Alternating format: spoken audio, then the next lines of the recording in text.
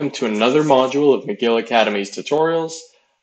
This time we're going to be teaching you about the various tools and features of 3D modeling in SolidWorks.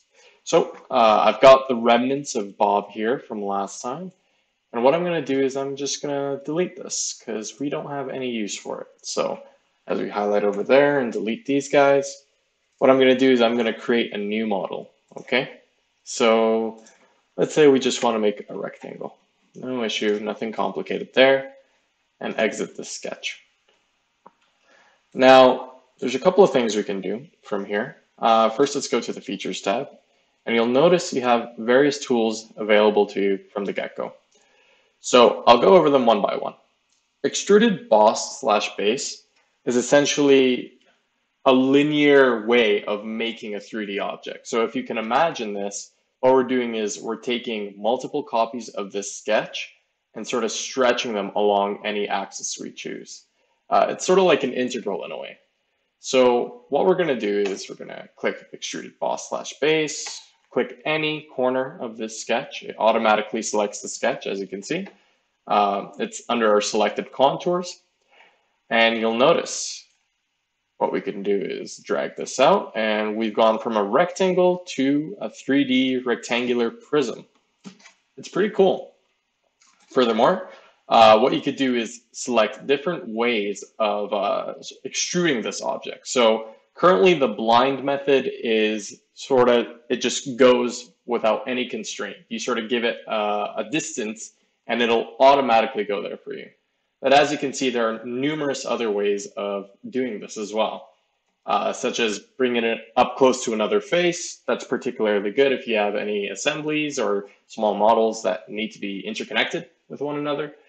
You can also offset it from that surface. Pretty much, again, just play with these tools, see how they work, see what works best for you in each scenario. But for the most part, you're not going to go wrong with this blind tool and the up to surface tool.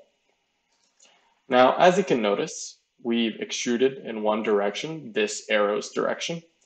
But as you may guess, by the fact that we have direction 2 here, we can extrude in the opposite direction as well. So say we want to extrude by 0.5 inches.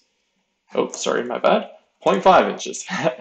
So as you can see, this was our previous sketch right here, this blue outline, and this yellow border is that extrusion in the opposite direction. So as you can see, we've gone 6.6 inches to the left and 0.5 inches to the right.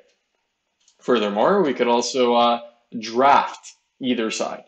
And drafting, as you can see by this little photo here, this little logo, it sort of tapers your object on whichever side you choose. So as you can see, from a certain angle, so we've put a 20-degree angle, we've tapered our object off. There's another way of doing this that I prefer a bit more. It's using the lofted tool, but I'll go over that next. So we can cancel that. Time for some more cool tricks. I personally love using the revolved tool as well. So like the extrude tool, we're going to be creating a 3D model from this two-dimensional sketch. But as you can see, rather than following a linear path, we followed a circular path. And it's fairly intuitive to use. So for instance, I'm going to set a 180 degree of rotation. As you can see, we've created sort of a semi-sphere or semi-cylindrical object, as you can call it. You can change the angle to whatever you'd like. Furthermore, I'm going to deselect this, go back into our revolved boss/base, because I also want to revisit the fact that we could change our axis of revolution. So as you can see, we're revolving in a different way. So what you could do is select this line, for instance, and as you can see, the revolution occurs entirely around that axis. So that's particularly useful. Furthermore, just like the extrude tool, we can set multiple directions.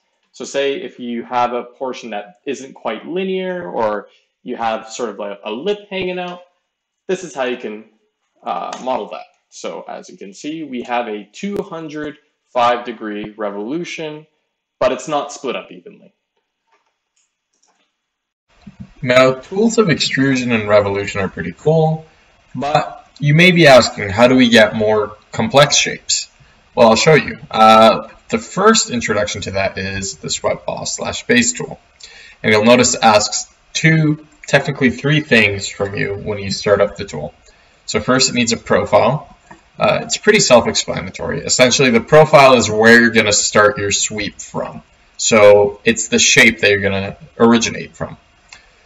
And then it'll ask for a path. So think of it, if you're extruding this sketch in some direction, some three-dimensional direction, you'll need a path or some sort of surface constraining where that sketch goes. So if you look at the sweep icon, think of it as a bunch of these little circular curves that dictate where this circle is going to start and end. Furthermore, you could add more constraints by putting in more guide curves. Now, to use this tool, what I'm going to do is I'm going to put down a piece of reference geometry, so a plane. I'm going to click the feature manager, and I'm going to select a plane. So this is the plane we originated our original sketch from, our original sketch for Bob. And what I'm going to do is I'm going to create another plane that's offset from that, so a 5-inch offset. So we'll put that down, get a sketch going on there, and center this. So press F. There you go. I'm just going to make an arbitrary rectangle right there. Doesn't really matter. For the purpose of our demonstration, this will work. And what you'll notice is we have two different sketches with a distance between them, and they don't have matching profiles. So a simple extrusion from one sketch to the other is not going to work. If you think about it, it's like making a rectangular prism that doesn't encapsulate the volume that you'd have from this triangular pyramid that we'd be creating with the swept boss/base tool. However, the one thing is we don't have one of the necessary elements of our sweep, and that's a guide curve. We don't have any guide curves telling us where to go. So you could press the curve option here, and it'll give you multiple options. For this particular instance, the curve through reference points option will treat you fine. If you have the specific coordinates of where you want your curves to start, by all means use the XYZ points. But for this purpose, what I'm going to do is I'm going to click one corner, I'm going to click the other corner, boom, there we go. Now you may be thinking, shouldn't this be sufficient for our sweep? Should we have any issues with this? And unfortunately, yes, we're going to have some issues. So as you can notice, what it did is it only followed that one guide curve we set it. And it's logical, it makes sense too. However, if we want to avoid this issue and actually do what we wanted to do, which was to take this sketch profile right here that we had, this larger rectangle, and constrain it to this one, we need more guide curves. So I'm going to go back, I'm going to press curve through reference points, and I'm going to set another curve. Let's see how that works. So swept boss/base, press that, and then you click on here, make sure that's selected, and click on the other one. And you'll notice we're getting closer, but we're still not where we want to be because you see this bottom isn't constrained at all. So what you want to do is set another set of guide curves as well. So there you go.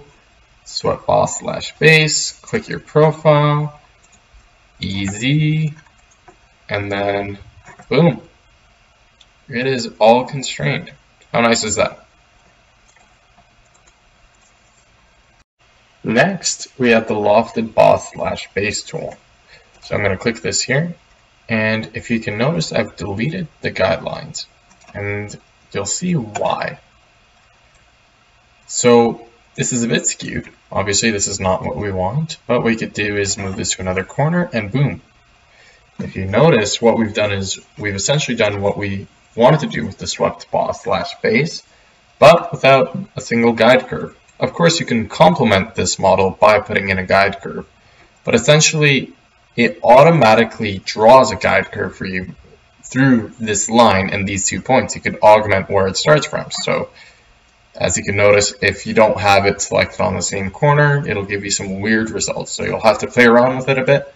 But this is also another variant to the swept tool that is a lot more convenient in my opinion. It could work for any type of sketch too. So this is one particular model that we can make, but if I delete that, edit the sketch, and say I want to, I'll get rid of this guy. So delete all these lines. Yeah, doesn't matter. Yeah, and the reason why these are showing up is because of the fact that we had guide curves associated with them, but we don't need those corners anymore. So what I'm going to do is I'm going to just put in a hexagon, just for fun. Just a random hexagon, and put in the lofted boss / base tool. So we'll click that profile and we'll click this profile. As you can notice, we don't even need a guide curve. It automatically produces an albeit strange shape, but a shape that we'd like. Again, if you want a more consistent, more solid model, definitely use guide curves. They will be your best friend. But this is just another way of showing how you could do the same thing with less work. Now, finally for this video, I'm also going to show the boundary boss / base tool. So if you click with it, you'll notice that what it does is actually very similar to what we did with the lofted tool. And, you know, normally I'd go with the lofted tool, but this tool provides us with some additional tools that we necessarily wouldn't even have if we use the lofted boss / base tool. So if you click this little drop down menu, and you'll notice it's selected to this little vertex here, we can choose a normal to profile loft.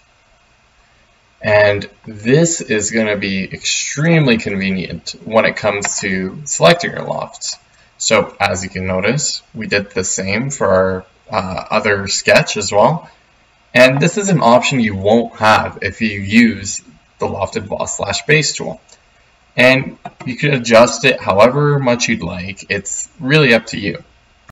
Furthermore, if you're not happy with the result this is giving you, say you want your normal curve to be a bit more steep, what you can do is essentially press this button and it will augment that for you. So it changes the rate at which you reach that slope of normalcy to your sketch.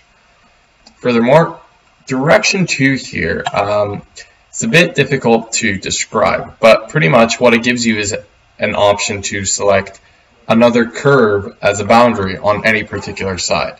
So say we had like a arced curve here, what it would do is it would essentially keep everything as it is on every other side, but on the affected side, the extrusion would essentially sort of balloon up to that curve. You'd have to play around with it a bit, just like most other things. That wraps up the first part of this sort of featuring tutorial. For the next part, we're going to cover all of the tools that sort of come next. So this mostly deals with cuts, patterning, and mirroring intersections. Just a lot of the same stuff we've seen with sketching. But anyways, thanks for tuning in, and we'll see you next time.